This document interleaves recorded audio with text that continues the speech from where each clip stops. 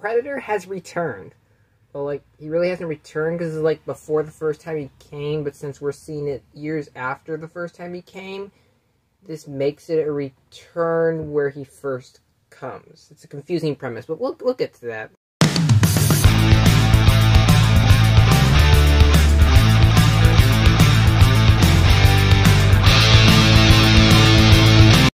Prey is brought to us from director Dan Trachtenberg, and it stars Amber Midthunder and Dane DeLiegro, and is the latest film in the Predator franchise. In this movie, a young Comanche girl who really wants to become a hunter more than anything decides to prove herself by going out in the wild and hunting something that is hunting her. But soon she begins to discover there is a monstrous killer that is out there, a creature of extreme power and extreme threat. This begins to lurk and hunt everyone in the area, and it soon becomes clear that it'll take more than what they have to defeat this new enemy. Now, Prey was something that I was initially not hyped for when they announced it, because the latest installments in the Predator franchise have been pretty much all letdowns to me. I really wasn't crazy about any of them, and while I think the first Predator movie is by far one of the best films ever made, nothing after that has really lived up to it. So my expectations weren't too high for this film. After I saw the trailers, I think I was a little more excited, but still wasn't necessarily through the roof for this film. After seeing it, I think this film is very good. I won't say it's as perfect and the masterpiece that a lot of people are saying that it is, but I think it's good, and I think it does a good job at improving the formula, adding something new, and bringing something to the franchise we haven't seen before. I think the aesthetic to this film is excellent. The era it's set in and the way it builds this world and its new characters is just excellent, and it's great to watch. I like that it's set with the Native Americans, something that I really enjoyed watching just because of that. I like that kind of film where it's set in a period where we had certain things going on, but I'm also a sucker for films with Native Americans in them, especially if they're really kicking ass like they are in this film. And I think this film does a pretty good job at mixing, like, this science fiction with sort of the mythology that would be in an Indian tale. This starts with a narration which kind of plays out like it's a story or a legend that would be among the Comanche tribe, and I really like that an awful lot. Amber Midthunder is pretty good in here. I think she does a pretty good job. I think her performance at times is a little lacking. She doesn't always seem to be expressing the right emotions or enough, I think, fear sometimes that she should be. And sometimes the way her lines are delivered make her come across kind of condescending and annoying. She wasn't extremely likable for me, but that's not just because of her performance, because her performance is pretty good. She does give a very human and physical one.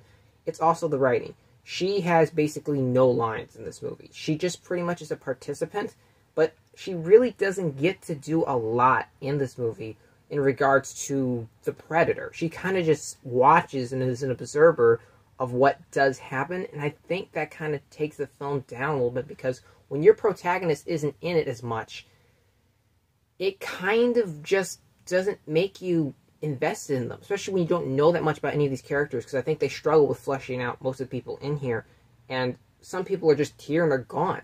Also, the majority of the people in this movie that are part of the Native Americans and the other people are pretty much just there to die.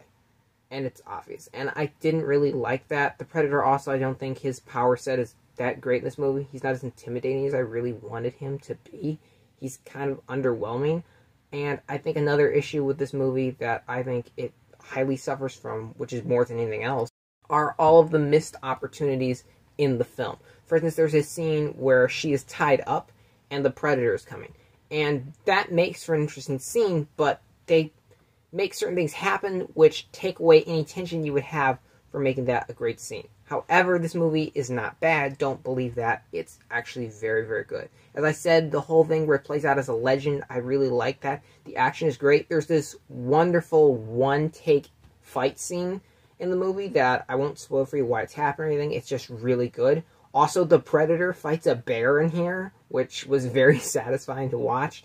And her brother in here is awesome. He's my favorite character in the movie. He's extremely likable, and you understand things from his point of view. I think he's pretty cool. I like her as a character as well. I just feel like I didn't get to know her well enough, and the film does kind of play that same trope that we've seen a lot of the person who everyone's doubting, they're trying to prove themselves, so it becomes a little, like, by the numbers after a certain point, but overall, there are some scenes I really like. The Predator has some amazing moments, and there's some really brutal things, but I think this film could have been a little more brutal, actually. That's something odd to say, but that's just genuinely how I feel. I feel like they didn't show how tough this thing really was. I do think the way they take the Predator and have a way to try to figure out how to kill it is genuinely cool. They found a smart way to do it. I was really worried about that. I think the action is great, the music is phenomenal, and this movie, it looks very gorgeous. I had fun with the movie, and I enjoyed it. It's only 90 minutes, very well paced. It just gets right to the point. It doesn't waste your time. It gets you in there and gets you out, and you've had an enjoyable watch. But overall, I think Prey does suffer from a lot of issues that I think are being overlooked. However, I think that Amber Midthunder really helps to elevate this movie by just doing her best with everything that she's given, and she's extremely physical in this movie, and I really like that. This film is by no means perfect, but it's by means bad either. I think it's just a pretty good movie that I honestly think you should go watch. I think this movie is also very accessible in the sense that if you've not seen the other Predator movies, you could sit down, watch this, and enjoy it. So, I think that's another addition to this movie that makes it even better, and I think it's worth your time to go check out. It's on Hulu right now, and it's something that I liked and I had fun with. I'm going to give Prey a 7 out of 10. So thank you guys as always so much for watching. I appreciate it, and I will see you all.